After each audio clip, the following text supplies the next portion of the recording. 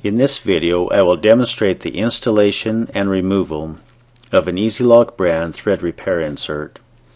An E-Z LOK insert is a machined threaded bushing with threads on the inside and outside of the insert.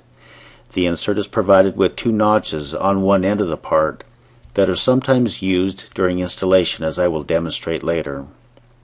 There is pre-applied Loctite on the external threads of the part that adheres the insert to the housing upon installation.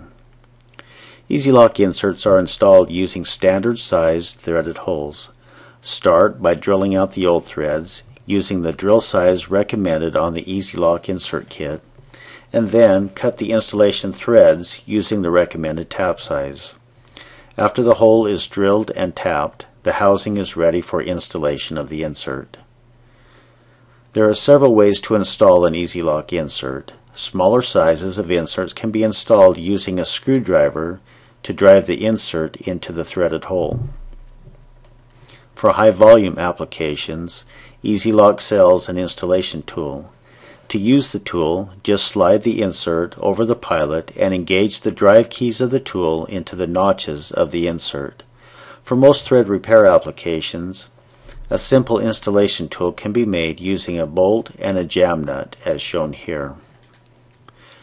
Drive the E-Z LOK insert into the prepared threaded hole in the housing until the top of the insert is flush or slightly recessed below the surface of the housing.